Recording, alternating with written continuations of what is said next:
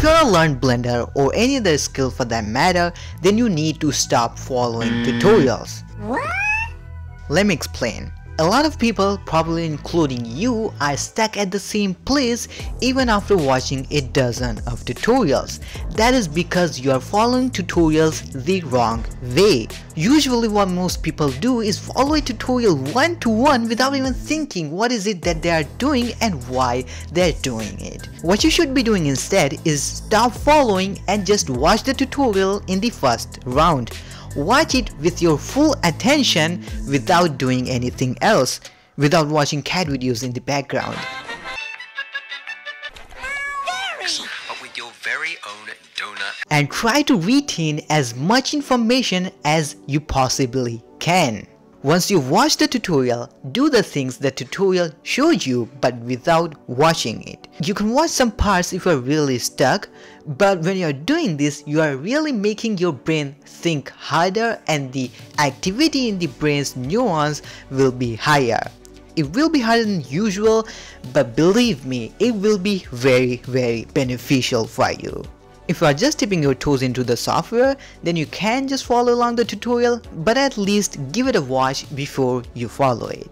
After you've just finished following the tutorial, I want you to make something the second time similar but something different from what the tutorial showed you by applying it.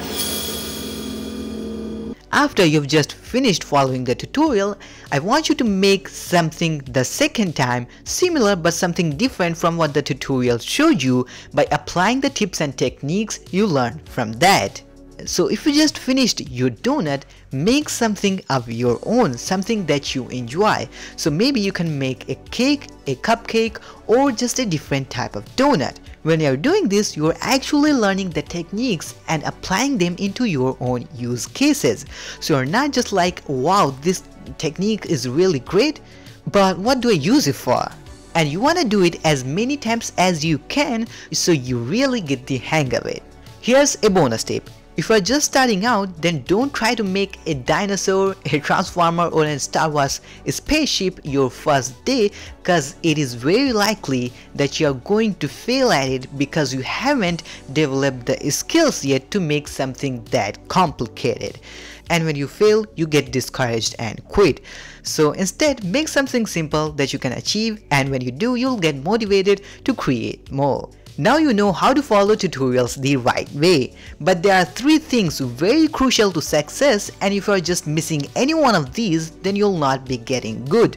So if you want to know what those are, then you definitely want to watch this video. If you found this video helpful, please give it a thumbs up, make sure to hit the subscribe button for more content, and I'll be back.